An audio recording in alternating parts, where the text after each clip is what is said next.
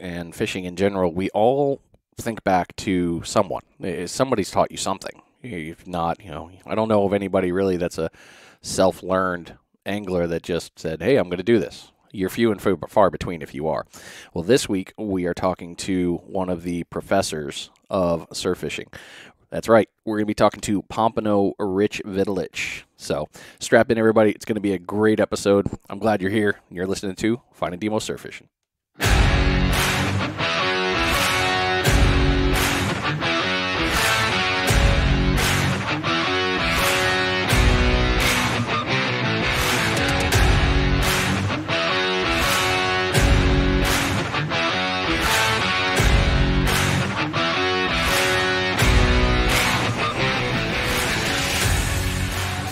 Yeah, it's time, and I'm excited, and I can't really hold it up, but that's right.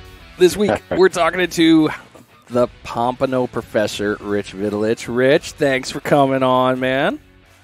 Thank you. It's certainly a pleasure to be on with you, Brian. I'm looking forward to this. I got energy left today. Yeah. Here Yeah. we both are at the end of our normal work days, like, I got a little bit left in the tank. I can do this. Exactly. Yeah, man. Yeah. So, for everybody listening, if you haven't heard of Rich, you can definitely find him on his webpage, pompanorich.net. On Facebook, he's the Pompano Professor. And there is a page, if I'm not mistaken, because I know I'm a part of it. Pompano Professor is a group, or is it a page, Rich? I can't remember.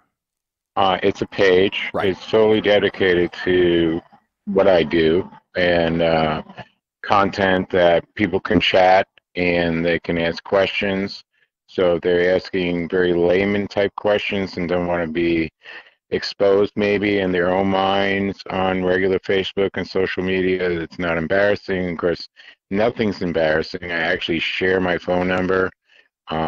We do a lot of things on that, and we had 3,300 likes and a bunch of comments last month. I mean, it's been a wonderful page, Yeah. and I'm very thankful to David Zuniga who crafted the whole thing, and he's a great marketing guy, and that was my minor in college. So, No, well, I didn't know that. It's been funny. I've learned more about you on other things that we've talked numerous times on other right. subjects, mostly fishing, and then other Mm-hmm. pieces there. And I just found out on the Marine Corps birthday on November 10th, you were a fellow Marine, and I was like, well, That's right. that explains why we like each other so much. So fine there. That's perfect. It is perfect. It is perfect. And Yes. I didn't know Thank that you you. minored in. I didn't know you minored in that in college. So look at it. Yeah, actually, I also majored in computer sciences. I was in data processing. I wanted to be a systems analyst because I wanted to be a marine biologist, but at 13,000 a year in 1969, I said, "Wow, that's not too cool." No. So data processing was the IBM 360. It was literally the size of a 12 by 12 room, and it had 38-pound magnetic disc. You had to be a man to be in the field, and it only had 64K. So there you go. 64K. Yeah. The IBM 360, the Forerunner. Wow. So you saying that, I remember my first Macintosh.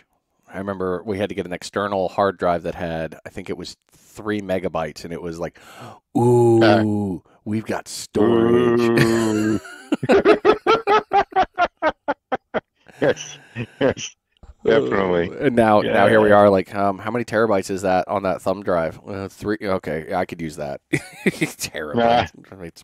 It's technology. Amazing how it works. All right. So go ahead. Go ahead. No, you first. Yeah, like when I first started fishing commercially or learning, well, I started in 58, but our first tech savvy experience between the three of us that scoured the area because we were meat fishermen were just walkie-talkies with a 5-mile range.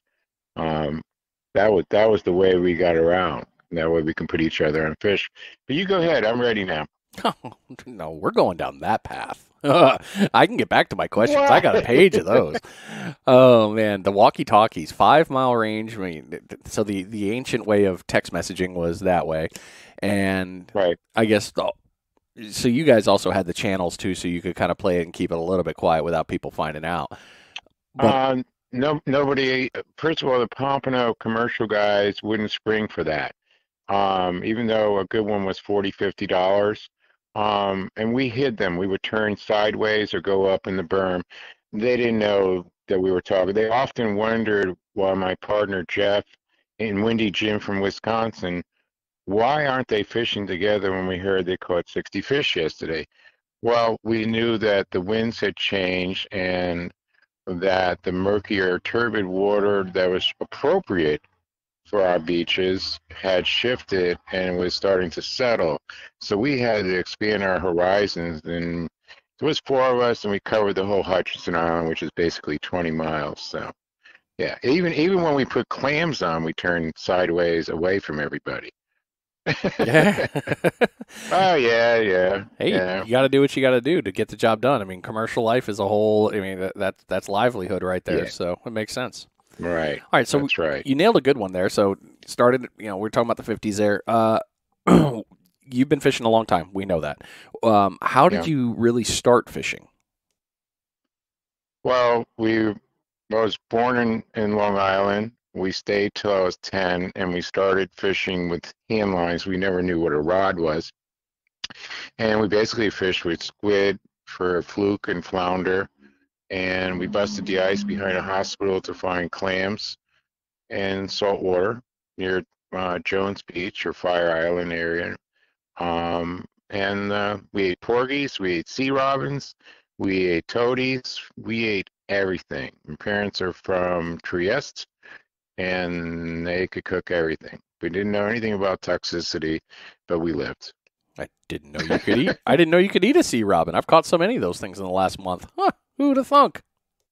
Well, the meat is very white. I mean, you just cut the head off, and Mom would make these Northern Italian tomato type, not thick, supa type things, and she'd cook them in that for hours, and they were delicious. Loved sea robins for sure. Yeah, Fine, I'll keep them from now on.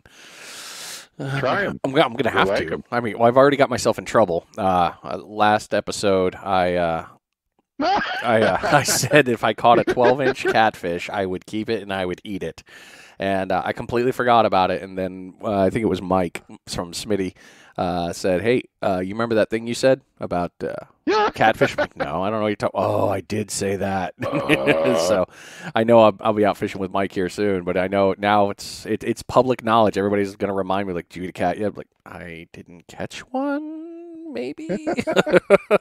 But since I'm always out with Justin, I know he's going to be like, "Oh no, buddy, no, no, no." Justin Reed, Yeah, the Justin Reed. the Mr. Yeah, Justin Reed. I can't wait. Yeah, I can't wait to get him on here. he, He's getting on too one of these days.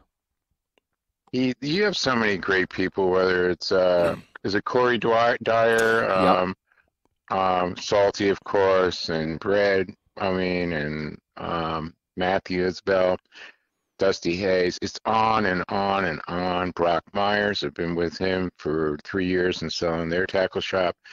Just an amazing host of both shops and people. Your camaraderie over there is way past ours, but I have to tell you something.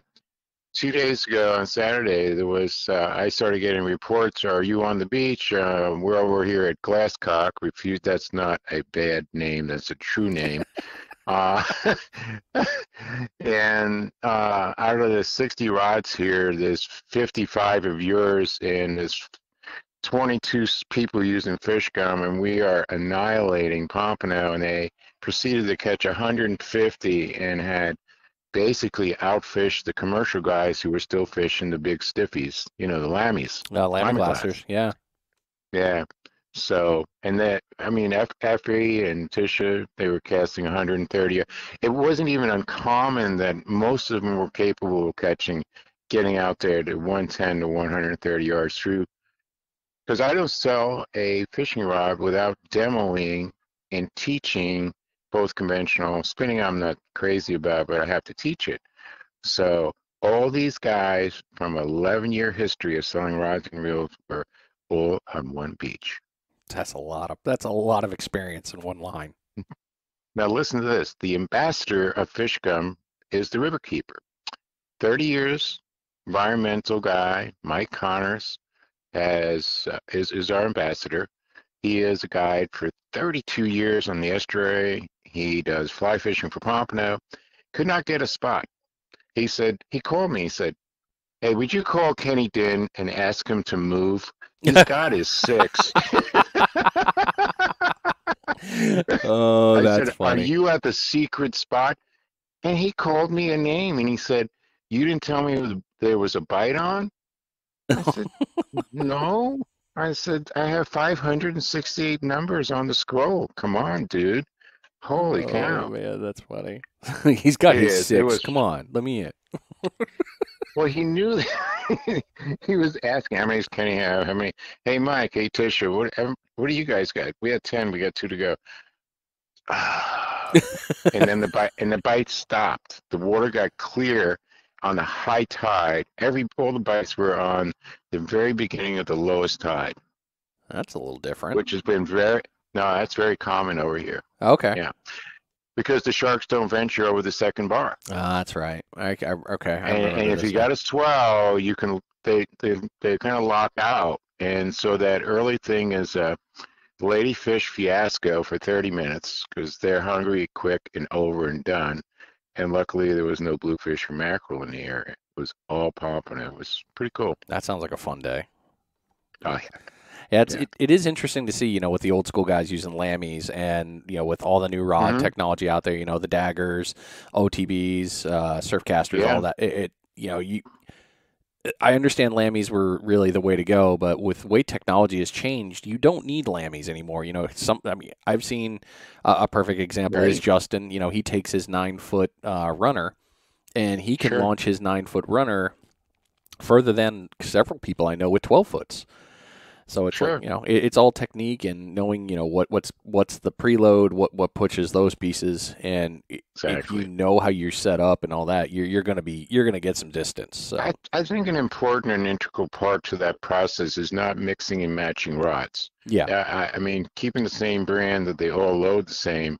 You put 3 or 4 different brands in different lengths, um, unless you're going to fish each one a different location or depth or further or whatever. Um, you can do that with 3 or 4 or even just two really nice rods, and you know, I think bite detection is everything to me. You know, and right, of course understanding the quality of the water and how to fish where you're fishing. And a lot of people don't realize the strategy of commercial guys is that, okay, I fished the high tide beach on the early dim light, right? And it let out a couple hours, and the bite was it diminished, and everybody goes home. Um, no, we moved to areas 2 or 3 miles south of certain inlets that the first 3 miles are completely eroded. They may have a 2,000. You don't have this over there. A 2,000-foot jetty like Fort Pierce does, and that creates huge erosion. That beach gets $8 million of sand every year and a half for 10 years. Um, and it carves out channels and all kinds of things and exposes reefs, and you catch muttons and fish you don't catch. So we can fish low tide. We can fish pretty much all day dependent on the moon phase. yeah. The moon phase is a big one for playing tactical. Ugh. Very much so. I'm not. I know people are like, "Oh, you're crazy." I hate fishing full moon, but that's just me. For me, for some reason, full moon and we just don't get along. We're not friends. I, just, I, Um, I can't do it. but I 100% agree with you. The only time I would disagree is if you had, we're always 3 days before the full is the best. Yeah, right. And then it takes sometimes 5 to 10 days on the dark side of the moon. But if you have 3 days of like a really cloudy and a really rainy night, that moon could pop up. I remember scoring heavy numbers on the moon popping up at like 2 p.m. 90 miles from home, and 20 minutes later, the bite was on fire. Yeah. you know. It's the night one So that gets me. I mean, if I know I'm going out and I know that the moonrise is going to be, anywhere nah, that between 2 or 3 o'clock, and I know it's going to be up all night. I know the fish are eating all night, so I'm already like, all right, I'm going to be fighting yeah. them being full. I have to play my game a little bit different in how I'm going to seek them because if they're not, they're not going to eat if they're not hungry. And you It's got the same trade with dolphin and all the offshore fish too, you right. know? Yep. So Absolutely. it's definitely another tactical piece. So all right, let's move into this one. You've seen a lot of changes in the fishing industry. You've told me that numerous times Hmm. as we've talked in the past. What do you Right. think about the surge in people coming to surf fishing from other avenues of fishing?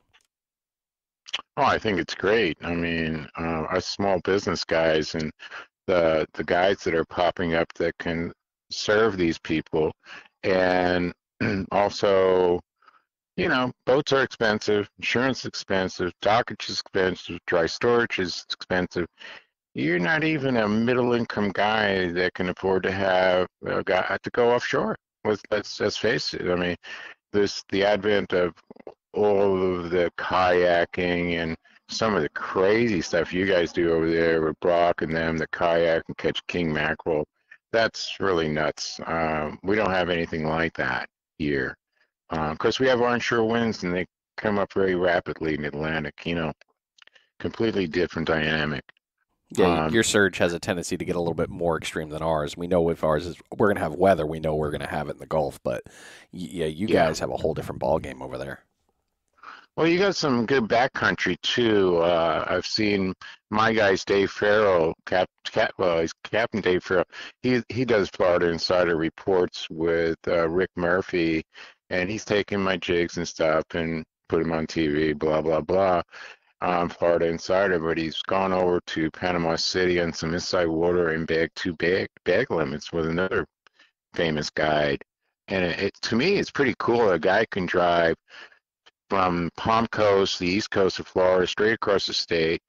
Guy that he's fishing with knows that back country, and they score first day. Come on, That's serious. that's serious. Yeah, and come back that night. Oh man. That's I know. Yeah, fine, fine, be excellent people. That's why they're pros. That's why they're world renowned. Well, there's some pros that are not like that. They do copy or go with guides before they do their TV show instead of and people that have been on TV 20, 30 years, we have them over here. And the guides and them yell at them. And I'm not going to name names, obviously, but, it gets a little twisted on these guys. But to be an inshore guide and not have a boat or an angler on foot is a real cool thing because you got to learn a lot of stuff, you Yeah, know? absolutely. So, speaking of that, what brought you to the surf? Um, let's see. My dad was a straight meat mullet fisherman, and we fished bluefish and more bluefish, Yeah, mackerel, that's that whole new glass Northeast thing. minnow, yeah, chumming. We had a junker of a boat and this and that. Uh, Basically, I went to the beach in '59. I saw, and Pompano professor, the Pompano professor, they named me, by the way, Florida Sport Fishing.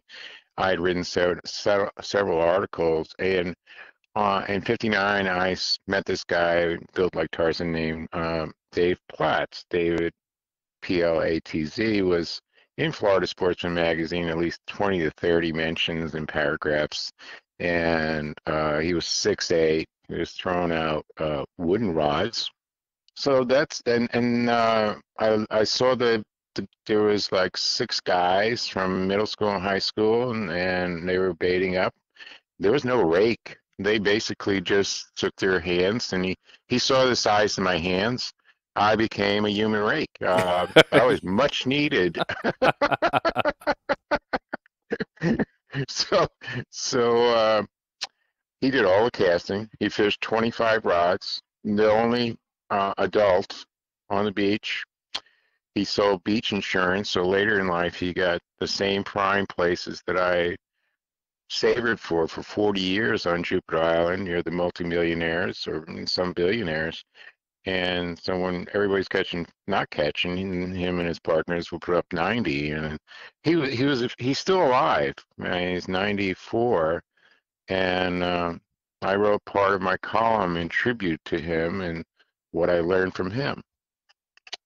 And actually, what I learned from him led to understanding, reading the ocean and the aggregate back then versus now with the replenishment sand, all kind. We had coquina in Jupiter. We Oh, haven't seen that for 50 years. We had clams in the river. We had live oysters.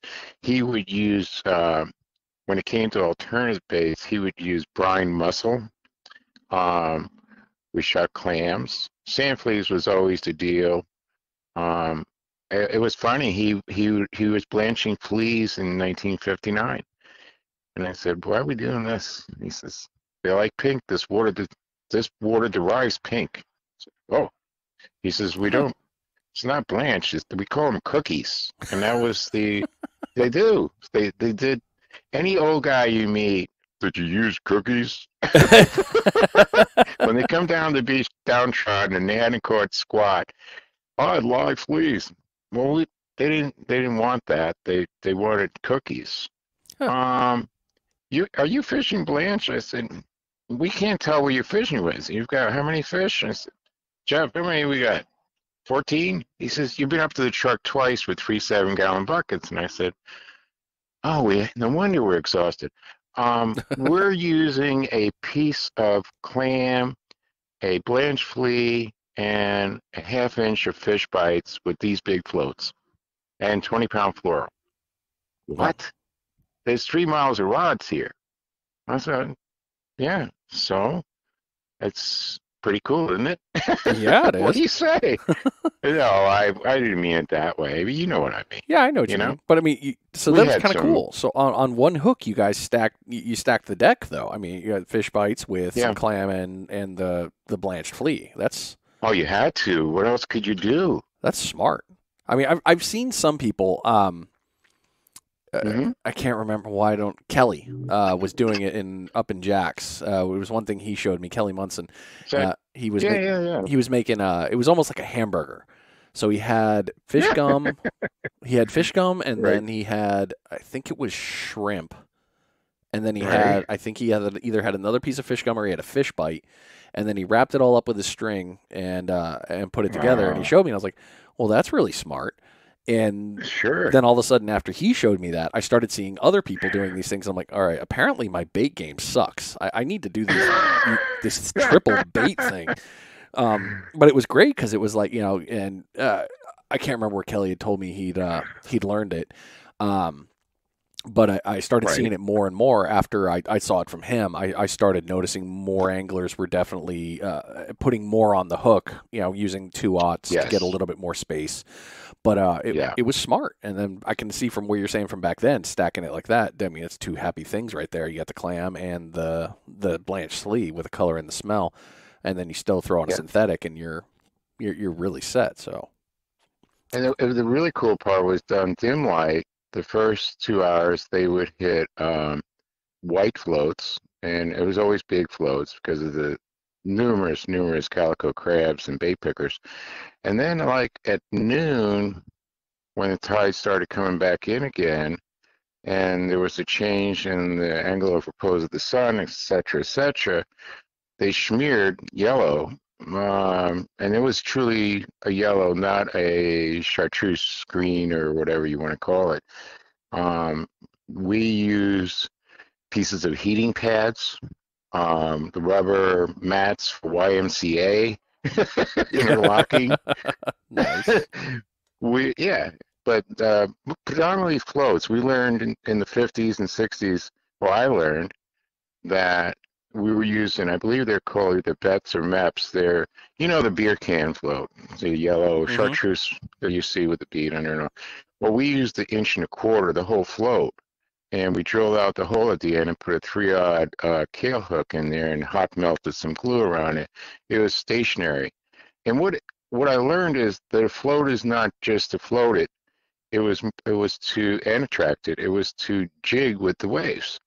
So I always called my floats buoyant jig floats, not just floats. They were imperative. And but the problem with having that float attached to the hook is you hooked a lot of them in the wrong places. Oh no. Well, not that bad. I mean, the facial aspects, you know? Right, but not the perfect, side mouth or bottom jaw hit. You were getting a little Yeah, out of the box. I get that. yeah, yeah, yeah, Well, that yeah. that brings me into this really. I'll move into the other question I was going to tell you, but let's move into this one. So, with everything that you've done, what got you to transition into the tackle game? Um, well, I first changed to well, we were so good on the beach that I decided that I'd do beach charters, 12 years ago. And people would come down from condos that had no experience, and I'd let them pull in fish, even if it was conventional. And you met pastors and all kinds of people from all over the United States. And some of them eventually said we'd like rods, and that's another story. But that's pretty much it. When you're up there and you're getting it done, well, all of us are getting it done, but you're the guy that's generous enough to convey why we're getting it done, how we're getting it done, and what we're using to get it done. That's very appealing to people because they're afraid to talk to these gruffy guys that are commercial guys or all this secretive trade and blah, blah, blah. You know what I'm saying? Yeah, I understand that. So, Yeah. so if I'm hearing you right, then my sales pitch there. Let's make sure I heard you correctly. Um, so, with everyone you were fishing with, you saw a need in the market, and you Yeah, and you I did. filled it. You filled the need. Yeah, and what helped progress it is that I started making a name for myself, and I was writing for a little 26-page news magazine called the Hope Sound Currents, and she reached out, and Barbara Cloudis instead. Um, Actually, she didn't reach out. A really good legendary Pompano guy called me, Jack Harakusa, and he says, "Hey, you like to write?" I said, "Yeah." He says, "Well, Barbara Cloudis's brother is on his deathbed, and he's always wanted to write a Pompano Reporter column. So I became that guy. Oh, And wow. Barbara and I worked together for 8 years. And from that, Captain George Labonte, who does the new boat show TV show for Florida Sportsman, designed all my shirts in barter for Pompano. Um, Called me one day and said, "We got a spot for you on ESPN. You want Wow. to?" He said, "You told me years ago you always wanted to be a DJ. Well, here you go, old man." Just a little different, but same thing, same. Yeah, yeah. So I worked, I did that. And I didn't want to do studio, okay? Because then you had to listen to the offshore guy and you'd interview very famous people and guides and charter captains offshore live. I wanted to go to the beach, and I did that. They said, "Get out of here. Go Yeah. to the beach, go to the pier, find where the action is, call us, and give us your anticipated what's going to happen, blah, blah, blah." So that got me in that. And then they started letting me talk about my charters, and then I started raking fleas for a living. And in 2006, there was a need for Sputnik sinkers. I didn't make them, but the guy that was selling it was a commercial guy, and he was selling them out of these 5-gallon buckets for $1.75. I said, "Ward, that's too much money." And he said, he says, "What are you going to do?" I said, "Give me the molds. You're getting old." So he said, "I'm not giving you the molds, but if you want to come over here after fishing and make them," he says, "you're going to have them for 75 cents." I said, Sold. "Fine."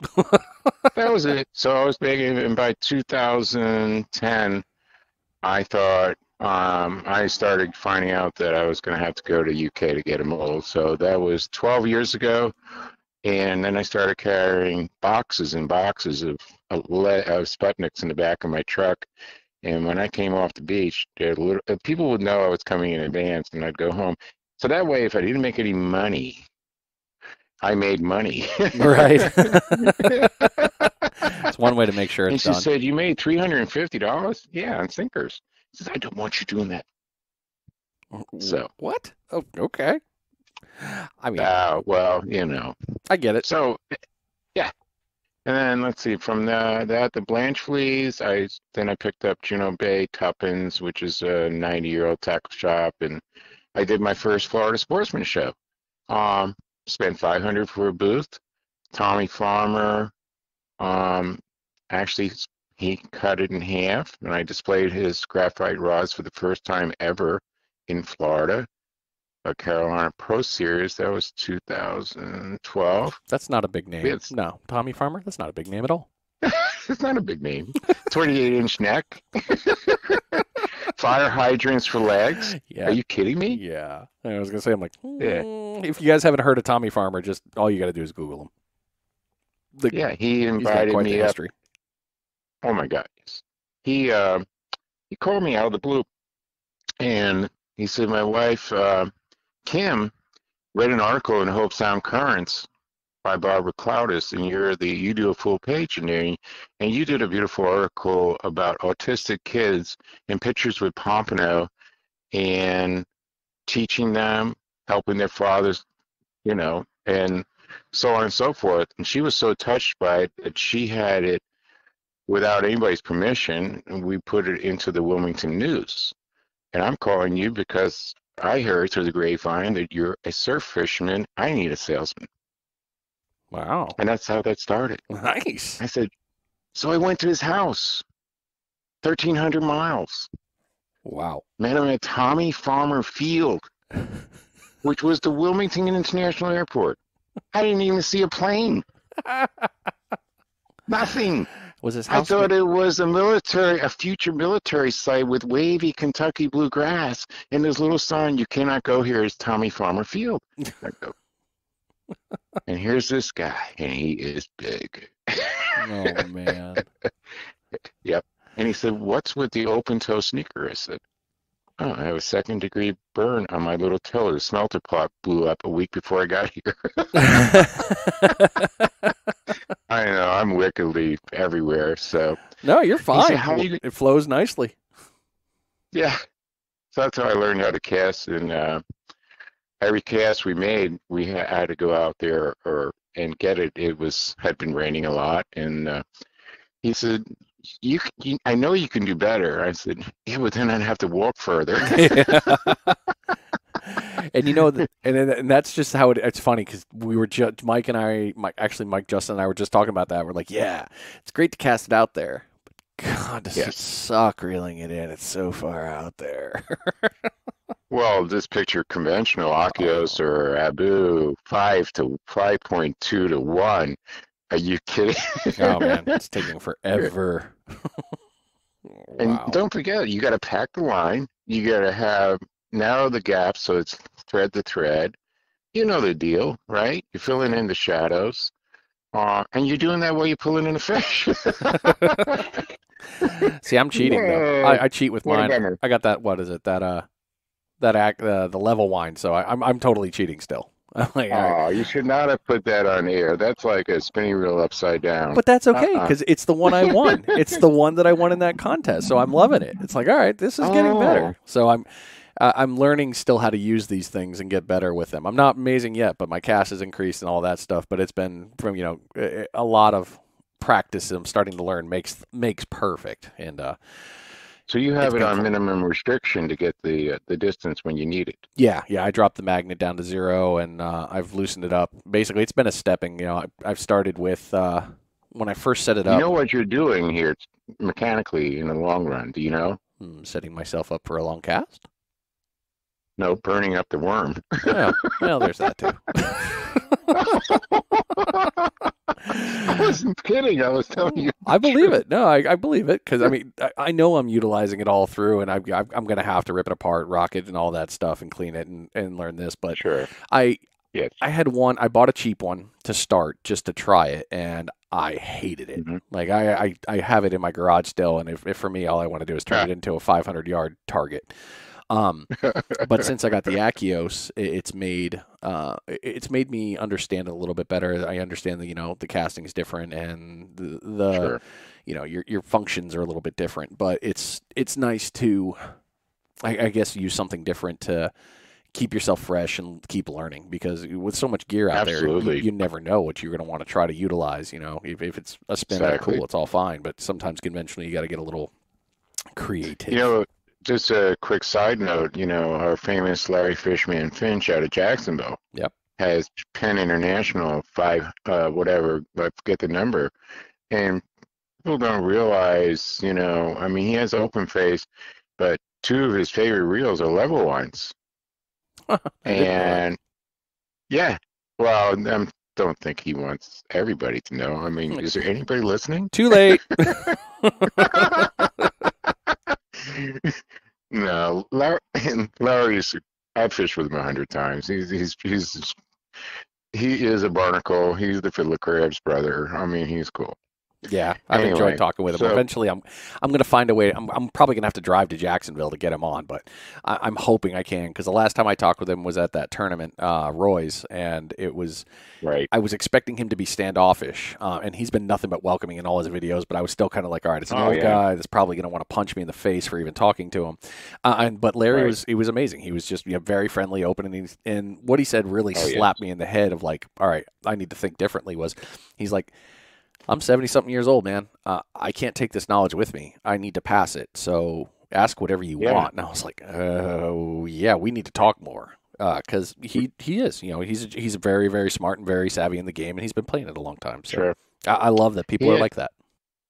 he's an interesting story. I remember when I got this booth, and across the way was Larry with 100 people sitting there. I mean, literally 100 feet away. And he knew me, right? So before the show, he says, "What's those?" I said, "What? Those can't be Pompano rigs. They have these big boppers on them. Nobody uses big boppers. Are you crazy?" I said, "When I fished with you, you lost 49 to 38. I was fishing with that." "Oh, you weren't. I watched you like a hawk." And I said, "Oh, well, and what are those?" I said, "It's Tommy Farmer rods." He says, "Oh, goodness, plastic. Ugh." So he walks, he proceeds across the way, and he's got everybody pulling fish out of the cooler, sliced sand fleas on coquina sand, kind of chilled, and he's got tackle everywhere. And he brings out his it's not even a lamb, it was a mud hole e-gator blank. It's like whatever, $80, and he was getting nice money for it. Actually, towards 300, and so on and so forth. And he sold a lot. And he says, "You gotta watch out for those sticks. When you got a two-piece stick," I'm going, "Hey, my friends in the booth says your friend over there said a two-piece stick. They don't hold up, brothers and sisters. They don't hold." I was like, I was at a bad church. What is this? Yeah. Well, being bigger than him, I went over there after he finished, and I said, "Were you referring to my two-piece sticks?" And Murphy was with them, and she said, "Be honest, Larry, you were." We've had some great times. I I love bet. Larry to death. She Yeah. was the English professor, and he was the maintenance guy. He had a butch haircut for all his life. How Really? about that? Yeah. And now he's Could got you a picture? now he's no, I couldn't because he's got Yeah, flowing perfect hair now. yeah, exactly. Hair to die for in your 70s to hide your face, that kind of stuff. It's I'm just ready for your sunscreen. next question. Yeah, I mean, we've been on a good one here. All right, so here you go, an easy one, nice and fun. Do you have a favorite setup? Actually, my favorite setup is a Apios the Fury 400, a Okay. shorter nanotechnology. The rating is an IM12, which is an intermodulus rating that I wrote in a titled, what was it called? Casting Over the Horizon. I wrote that for Florida Sport Fishing, and it was in reference to Tommy Farmer rods and how it loads and all that. But each, like Loomis, St. Croix, every good carbon matrix has a rating that's more Euro, Africa, New Zealand. Oh, what's the rating of that chap? That was that was really rogue, wasn't it? But Spot on, sir. Spot on. yeah, John had really good with dialect. Oh yeah, the enemy won't know what's coming. I like big words. Big words.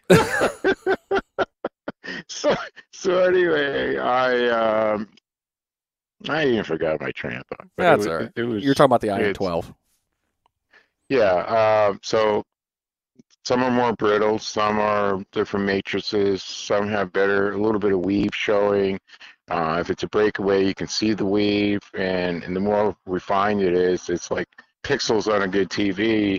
You could read the blank and tell it's a really good one. If you've been around this, and Tommy and Joe Moore from Akios has taught you all of this stuff, but the Fury is a three-piece rod. And I've got an Akio 656 S-line stainless steel gear on it. I have the green, so it matches because Joe Moore had it manufactured the reel through Akios to be the same shamrock green as that. I'm kind of a funky Yugoslav Austrian guy with an Irish rod. At least you got That, something Irish out of it. yes, yes. And they're light as a feather. And I They said, are. we sold well, Joe said I sold 90. I sold 15 Gen 2, so I just sold 3 yesterday. And biggest year. We have broken 100 before, but we because of price point, we're at 130 rods. Yeah. Yeah, I got the So 400. The 400's a beautiful rod. It's shockingly light for its size. how about the price? I got it for free. I won it. So, I don't know. Woo! That was my one lottery ticket for the year, man. I was like, I can't win anything else because this is amazing. So, I'm good. Do you know I haven't won anything free, but I sure have participated in giving it away? Yeah. Sadly, I understand that. Of all the giveaway I've done this year versus winning, I mean, I'm definitely on the other side of this. It's been nice being the middle guy. Exactly. Like, hey, you want to give stuff? Yeah. All right. I'll mail it for you. Yeah, exactly. Yeah, yeah. All right. So the Hey, can I Akios. go interesting conversation? Oh, okay. Akios? No, Yes. you were already on a train. I heard that train getting on the station. Can you give me a what? Where you going? Oh, I wanted to talk about, I talked to Joe Moore. I wanted to talk about the history of Sputniks. Yeah, send it. And is that okay? Yeah, absolutely. All Hey, right. I'm on your time, man. I, Whatever you I want. was I was kind of shocked. I Googled up Sputniks long distance casting, the history. There was nothing unless Really? you had names. Yeah, I mean, for Oh. you, you're a Googleologist. I'm not. Hey, I always when in doubt, ask Gunny Google. I never have a problem with it. So I said, when was the first U.S. casting championship? He said, 1984. He said it was televised. And I said, what? He said, yeah, there was only 5 gentlemen that were invited. And do you know, Josie, you know Ron Harris? I said, oh, yeah. Actually, I've talked to him a couple times, and Peter Thane, 2 ex-champions, and he's still alive. In fact, Joe Moore and Ron and all the legends get together or speak a lot, whether they're in New Zealand or whatever. Roger Mortimer, former champion, fished Pompano with me. And anyway, so Ron Harris cast 651 feet with an Abu Garcia. I think there was no lead or anything, no magnets or anything, but he had a let's see, he had a Ziflex rod, which is like considered, and these guys had their rods just like Tommy Farmer. They went to China and had them manufactured to their specs. That's Okay. how intricate it is. Um, and of all places, they held it at a desert in Arizona. Yeah, to drier air. maximize the distance. Yep, dry air and altitude. So I said, all right, so here's my real question. I said, did they, because I knew that they used wireless Sputniks in the last 15 years for long casting. He said, did they have those back then? He says, sure. I said, really? He said, yeah. He says, the beach bomb. He says, do you know what, um, let's see, is it ACA? That's the American Casting Association, or the DCA, Distance Casting Association. Google it up. That's the name of the mold. No kidding. And The it's a beach bomb. two-piece mold, a beach bomb. It's a football that's elongated, and it looks like the elliptical, but just longer. And and then in 1986, Joe Moore took over all long-distance casting championship in the U.S. Oh man. That's what kind of legend he is. And in 1988, a guy named Ron Riley in Delaware came to Joe's shop and brought him, or to his house, and brought him Sputniks. The first ones he'd ever seen were in 1988. Okay. Pretty cool stuff. Yeah, it is. Hey, it's got a So, history. So there you go. well, we sell a lot of them. I mean, we have 37 shops, and oddly enough, if you get on eBay, there are no short tail sinkers. So that's been my survival mode, and I sell long tails and all that. But it's not price point. It's just I don't see that much of a need. And like in Outer Banks, I asked Joe. I said, "What do you got for Sputniks?" I said, "I've talked to 12 tackle shops, and none of them." He said, "We use pyramids. You know, we're men. It's 6 to 12 ounces or nothing. You got to have 50-pound waders. Oh man, that's a whole different Winter, fishery. everything. But that's It a whole is. different fishery right there in itself. So Yeah, I can yeah. understand that. Not to mention their rocks. Oh, oh you brought No, up you brought up something, and I got to back you up here because we're at sure. 47 minutes. And hey, if you haven't done your bait checks yet, you should have done it by now. I'm just letting you know. You should have checked your bait if you haven't got a bite yet, and you're out on the beach Are you listening to this. you're talking to the client? Oh, okay. I see. Yeah, All right. or I'm with you. I you. mean, I didn't I'm think you'd be fishing right now. I figure you're still at the house. I'm looking at eight rods right now in the patio locked up. Oh, So there you go. go ahead. You've been I'm ready. doing a lot of seminars lately, though, and Yes. you've been pushing up on that a little bit more. Well, why do you feel that a seminar is so crucial for people to attend? Well, gosh, there's so many reasons. You do the same thing. Ah, We like me asking you. oh man, I'm a total. I mean, for lack of better terms, I don't think I have to make this an explicit if I say this. I'm a total whore for knowledge. I mean, you're gonna Well, feed yeah. me. I'm gonna slurp it up all you're gonna give me. Anything you're gonna give me that's gonna make me better, faster, stronger, and a much more uh, oh, what's the best word here? Just a better angler. I'm gonna Hmm. listen, and I'm gonna put it into action. I'm gonna make it happen, and then if it works for me, great. If it doesn't, then I'm gonna refine it to find a way that it does, or I'm gonna can it off to the side. But that's me. I feel you. That's cool.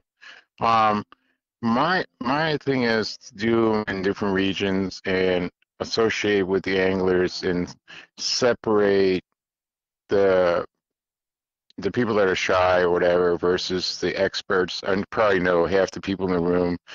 Everybody knows me. If there's 60 people and normally there's 20 a month, there must be something I say and write that is explicit and generous enough or teachable. Um, I am all ears to hear the way the question is presented, and what it's about, and not defy what they think they know, just add to it. And Yeah. I'm going to show off my floats. I'm going to show off my rigs. I'm going to show them how to adjust Sputniks, how to fish a Sputnik with one leg in on 5 to 10 miles an hour if they choose not to use pyramids to achieve some distance. There's a lot of things, or how to bend the wire straight out when it needs to hold better, or go back to a 45. You've heard my discussion of how I like us commercial guys and a lot of sporties. We like their Sputniks to lay on the ground with 45-degree wires, but we will pull them out straight And so that's why we have different length wires, some of us, and some don't. Yeah. So be it.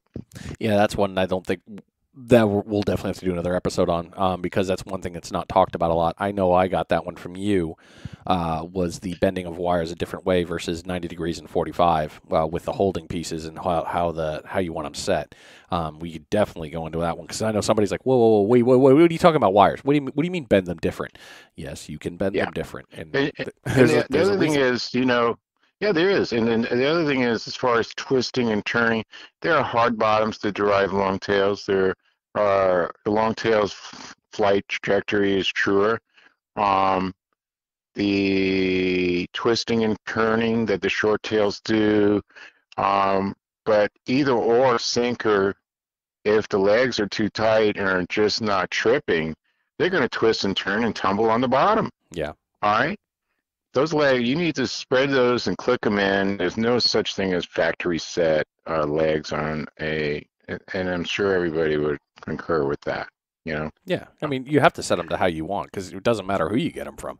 Yeah, you're going to get one set. You still need to tighten them or loosen them to what your specifications are. Doesn't mean it's conducive to the conditions you're fishing in. Right. So my attraction is I get 40 minutes on a seminar, and 2 hours later, and even after, I'm still answering. And I may give away shirts and a print and $200 worth and get nothing out of it. Truly, it happens. Yeah. And I never call it a skunk because the 8 tackle shops in that geography are selling everything I sell. The fish gum, even some of my ninja rods or Matt's Pool's ninja rods, which I started with him 4 years ago.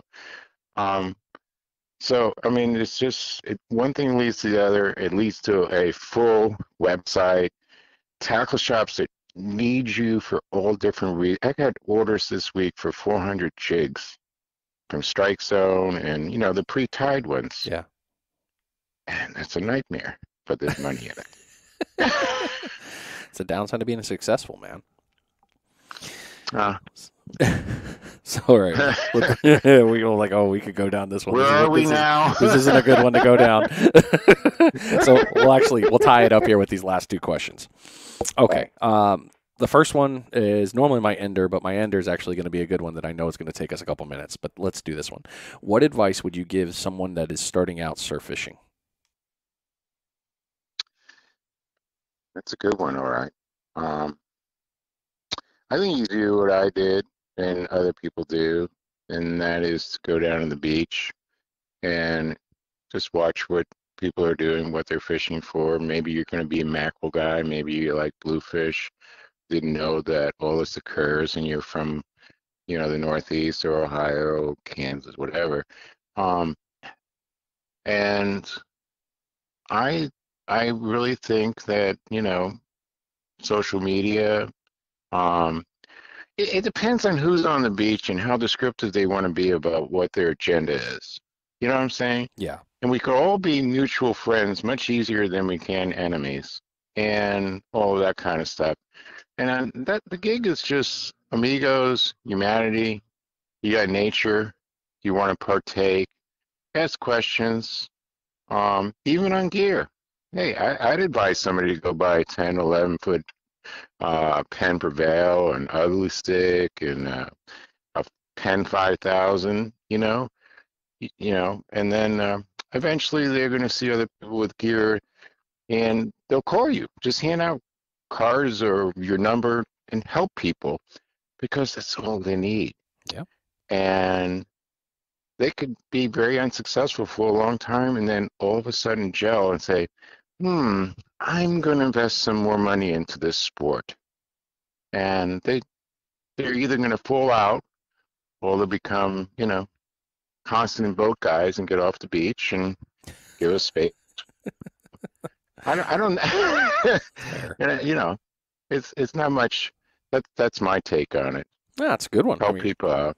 That's the biggest one. Sit and learn and watch. I mean, it doesn't hurt to talk. All right. So my $1 million question, because you've been, beyond awesome this entire time as it is. Oh, thank you. You were Thank very you. welcome, sir. Don't get too flattered and happy because this one's the slapper. What has been your biggest lesson It's learned? been nice. I'll see you. Oh, that's just rude. Okay, I understand. Amen. Body of Christ, peace in your going. Okay. Please, God, accept the things I cannot change. Okay. There you go. There you go. All right. What has been your biggest lesson learned for surf fishing? Wow.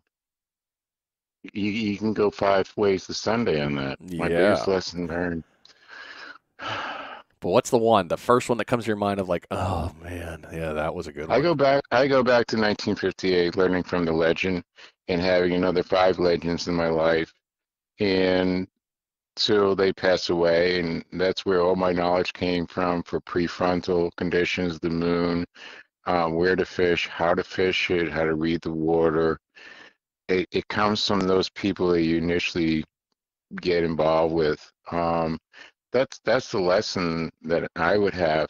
I mean, and that's my explicit lesson.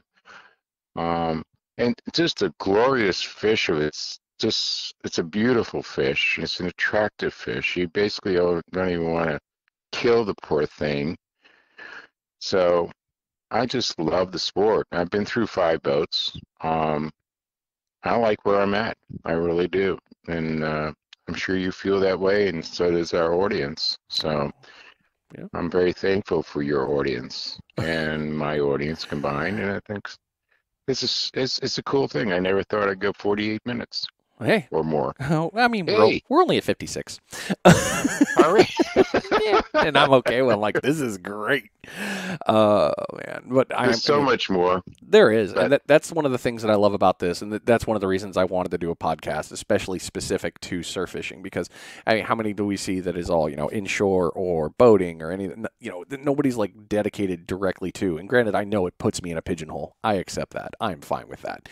But on that same one, I'd rather be in this pigeonhole, passing on whatever we can for knowledge, because not all of us are going to be able to come to Jupiter to catch one of these seminars from you, or catch something from Blake over there in 30A. Sure. We're not going to be able to go up and do these things, and to have a central location that's not just YouTube, or something of that nature. Nothing against that. We all know, I've said it numerous times, I'm a big fan of YouTube and the YouTubers, especially for all the knowledge they've passed on. But this is just another avenue for us to finally be able to have that conversation, to hear these things, so that if you were in a seminar, like, okay, cool, I've gotten some knowledge. But, we take what we can when we can to make things better. So it's been fun. But I like I said, I am very thankful for you. I'm thankful for these 57 minutes and 50 seconds that you've given me and everyone listening. I'm hoping that it was a good ride. It was a great ride. In deep respect, you're not in a pigeonhole. You're greatly respected over here and anywhere I've never heard. I mean, there's nobody that can stretch out to any side of the coin where we think there's darkness. You bring light. Okay. Thanks, and you have a way with folks. You have a tremendous command of the English language, and your mere presence and joviality and big smile and kind of bald head, jarhead, it's a beautiful pronounced. Head. It's beautiful. It's a beautiful head. Do you remember SNL back in the day when they had the big head family? Yeah. They were the aliens, right? Yep. Chevy Chase, yep. Thank you, Chompers. You remember Ciao. It's coming back. Thank you so much for this well-spent hour. I loved it. It was cool. It was. All right. Thank you so much. Appreciate it. Again, everybody, go ahead. You can take a look at pompanarich.net, and you can find a bunch of stuff we were talking about today. You're going to be able to find those rigs. Rods are on there still, too, right, Rich? Yes, sir. Yep. Akios, jigs, Sputniks, fish gum. Lots of, hey, there you go. Get the bait, get it all. You can get it all in one-stop shop. There's also shirts. And are you still selling the artwork on there, or did that get moved off? I got 12 left out of like 50. Yeah, all right. I still have it. We'll see Great how many Christmas gift, guys. Yep, Christmas. Ladies. I'm going to have to push this one out early. So we'll get this one going out there. If you ever want to reach out to Rich, like he said, he's an open book. You can reach out to That's Rich right. Vidulich. That's VIDULICH 777 at hotmail.com. You can find him a lot of times on social media. He's always around, but by all means, if you have questions, send them on over. You can send them through me. I'll happily refer it, or reach out to him direct. We'll definitely do that. So, Rich, thank you. Really. You're welcome, sir. All God right. bless everybody. Have a great evening or whenever you hear this, baby. There you go. Thank you. All right, All man. right. So, ladies and gentlemen, you've spent a nice hour with us. Hopefully, you've done a couple bait checks, and hopefully, you caught some fish if you're listening to that while fishing. It's always good there. Again, you can find a lot of information from Rich and go to his website. It's going to help out with a lot of those ones there. Hope you learned something good this week. I know I did, and there's going to continue on with the good knowledge. So, I'm going to let you finally, guys, get out of here. So, hey. You've been listening to Find and Demo Surf Fishing. Go forth. Do great things. We'll talk to you next week, and we will see you on the beach. All right. Bye.